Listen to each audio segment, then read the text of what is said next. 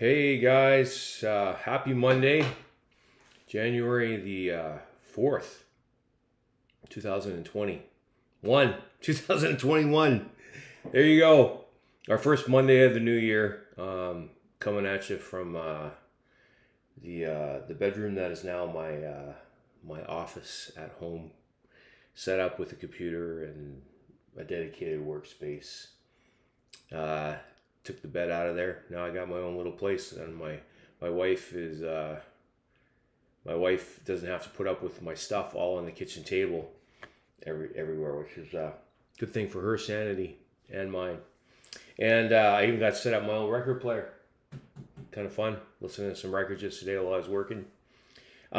Today we are in Psalm 58 as we enter a new work week, and as we enter a new time when we are in the middle of a winter without Christmas to look forward to in a month or two. And now, not that our hope was just in this holiday called Christmas, but sometimes it's nice to have something to look forward to. Well, here's something to look forward to, okay?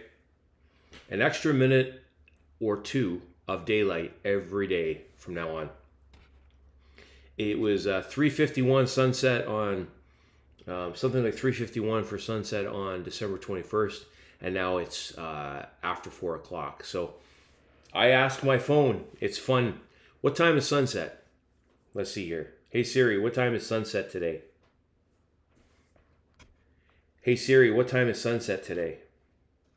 I can't help but that if you turn on precise location for Siri and dictation.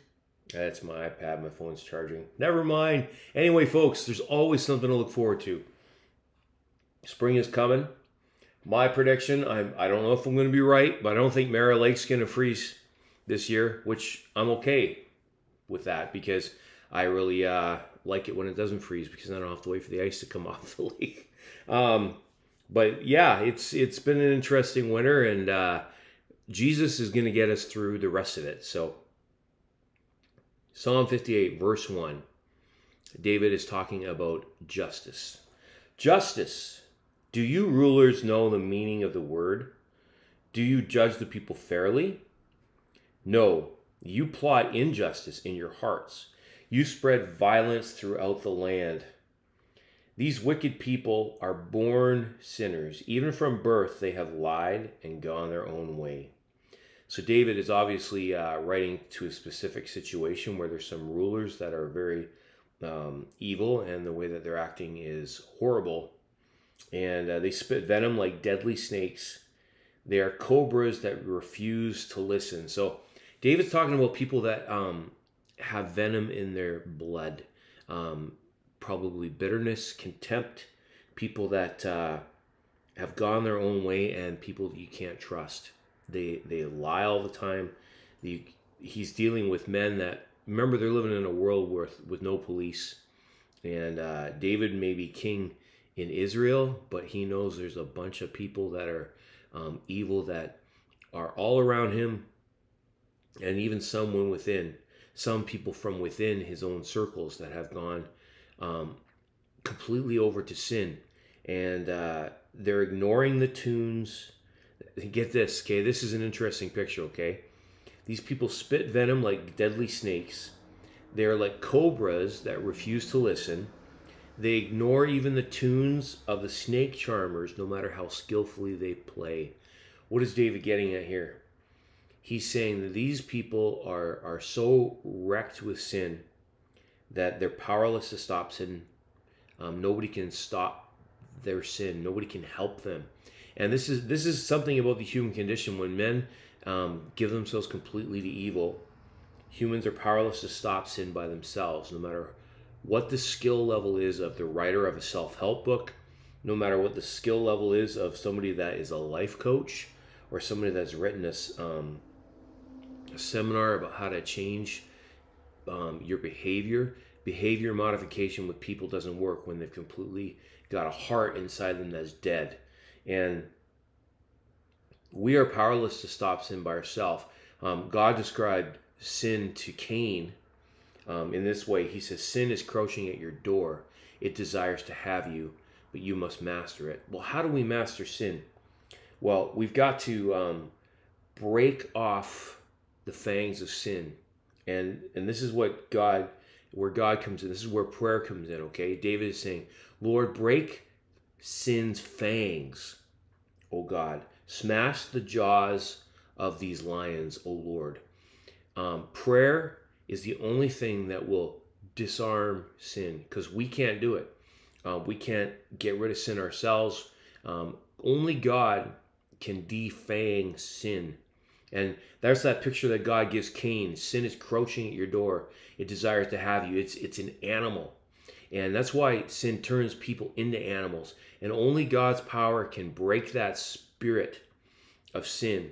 And going to him and saying, Lord, please disarm this power that's at work in so many people's lives and in my own life.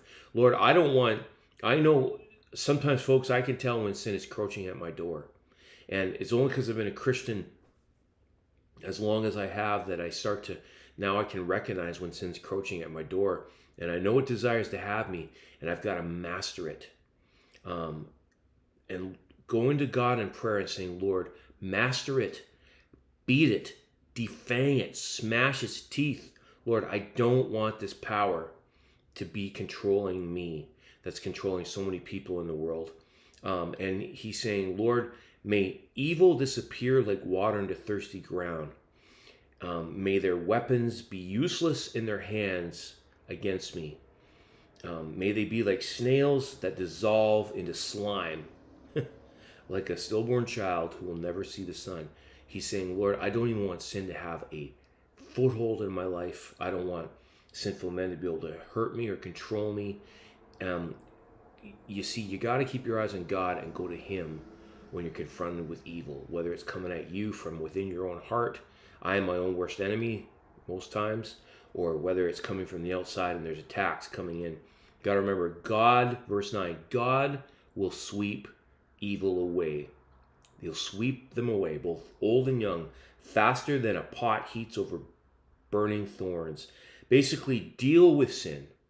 Get God to deal with it within you and with others, and go to him. Because, folks, we know the right way, and we want to live in the right way. We want to be people that are not going to cave. It's only a matter of time till justice catches up with us if we remain in evil. And humans cannot sin with impunity. If we don't deal with it, we will hit the wall of truth. And this is disconcerting for people that, A, keep sinning. It's disconcerting to know that punishment is coming. But it's comforting for those who go to God for mercy. And this is where verse 10 comes in. The godly will rejoice when they see injustice avenged. They will wash their feet in the blood of the wicked. And what this is saying is that wickedness is on a limited timeline. It's going down. And we will rejoice when we see evil completely fall. It will be a good day when God's justice falls. And then at last, everyone will say, there's truly a reward for those who live for God. Surely there is a God who judges justly here on earth. Bottom line is that we know God is good. Justice will prevail. He will come and set things right. And it may not look like we're on the winning side when we follow him now, but we are. And it's delayed gratification, knowing that justice is coming and we will be on the right side of history. We cling to this hope. We cling to God's mercy. We go to him now and say, Lord, I want my sin gone. Forgive me. Give me a new heart. Help me not to sin. Help me never to cave into evil like so many have. Lord, I'm no better than them. I know that I need your grace. You come to Jesus, get right with him now while you still can. Because if you don't get right with him now, justice will get right with you when he comes back or when you die. And I want to bring up something that's been very disturbing to me the last couple of weeks. A man who has been instrumental in many people's lives, Ravi Zacharias, since his death in May to cancer. It would seem from all the evidence from the investigations that he caved in to the animal crouching at his door and engaged in a lot of sexual sin and even predatory sin took advantage of somebody who is broken. And folks, it shows us that none of us, even the most intelligent, brilliant man who is defending the faith, being able to bring God's truth into debates on the world stage, he caved in to the animal of sin crouching at his door. And none of us are immune. And we need to come to God now for mercy every day, because we can't do this on our own. But the good news is, if you come to him humbly now and say, Lord, I need forgiveness. Lord, I want to get right with you. Lord, I want to live for you. Lord, I want to be in your hands, in your safety net. There's truly a reward for those who live for God, and surely we will one day see there is a God who judges justly here on the earth. So come to him. Come to him now. Don't try and live life without Jesus anymore. Get him to give you a heart transplant, one that beats in time with his truth. And remember, today he is with you and he's got you. And that's why we go to him in prayer. That's our safety net. So let's have a prayer right now, and bury your heart before God. Open it up. Lord, all of us are feeling different things as we enter this week. We all have challenges ahead of us. We all need your grace. We all need your mercy, Jesus. We stand in humility before you this morning, knowing that we don't have it all together, that none of us are immune. I'm not immune to it, Lord. None of us are. We pray that you bolster our faith and help us to take up the shield of faith to extinguish the darts, the flaming darts of the evil one who's launching them at us. Help us, Lord, to be in touch with you, to realize when sin is crouching at our door. And we pray, Lord, that we will be strong, that, Lord, you will give us grace to avoid sin. Lead us not into temptation. Lord, deliver us from evil. For yours is the kingdom, and we want to be part of that kingdom, Jesus. And we pray, Lord, your will be done here on earth as it is in heaven, and in our lives, Lord, today, as we want you to be our King. Lord, bless these people and give them your grace and your wisdom. Make them shine brightly for you. Lord, make us like the moon, reflecting your light in the darkness. In your holy name, Jesus. Amen. Love you guys. If you have prayer requests, please let me know what those are.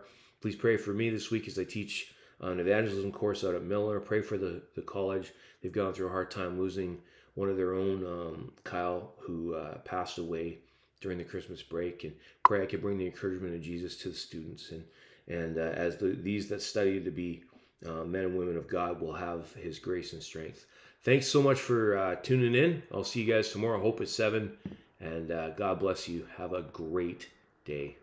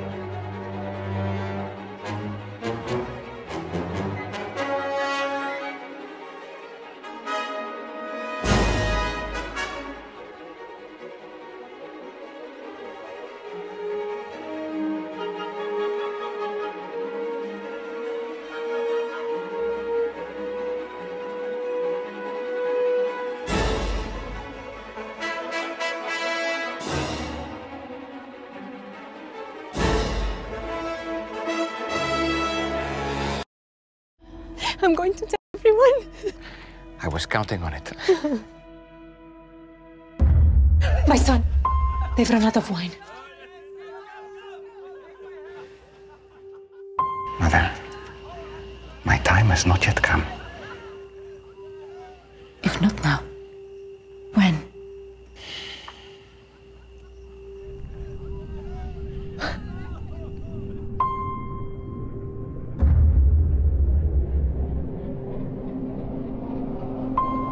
I'm ready, Father.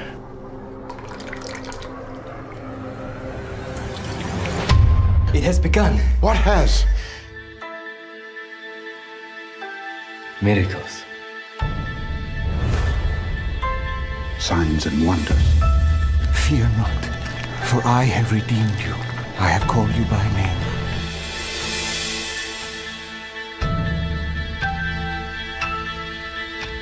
You have experienced a miracle, Mary. I saw him. It was incredible. Our Father, Our Father, who art in heaven, who art in heaven, hallowed be thy name. hallowed be thy name. The man has a following. He's a rogue who answers to no one.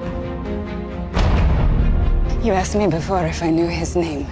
Now everyone knows his name, and I fear for his safety. Throw this down for a catch. Do you think that impossible things can happen? That overturn the laws of nature? That cannot be explained.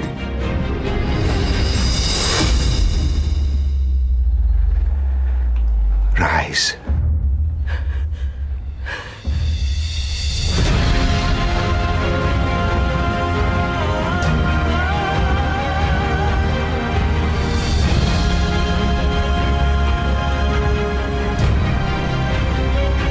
Matthew, son of Alphaeus. Yes. This is different. Get used to different.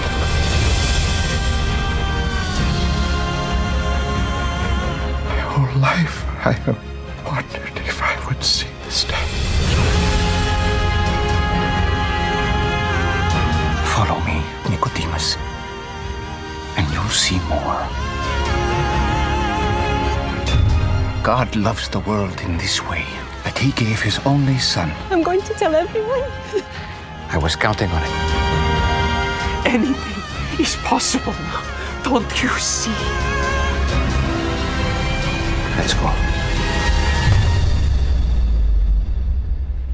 I was one way, and now I am completely different. And the thing that happened in between was him. Hey, it's Dallas. I'm the creator of The Chosen, and yes, season 1 of The Chosen is complete. All 8 episodes, they're available right now. You can look up The Chosen in the App Store or Google Play, and we're easy to find. You can download it and be watching within minutes. And in fact, it's unprecedented technology. You can connect to almost any device you have directly, and you don't even need a subscription. So I hope you'll check out season 1 of The Chosen right now.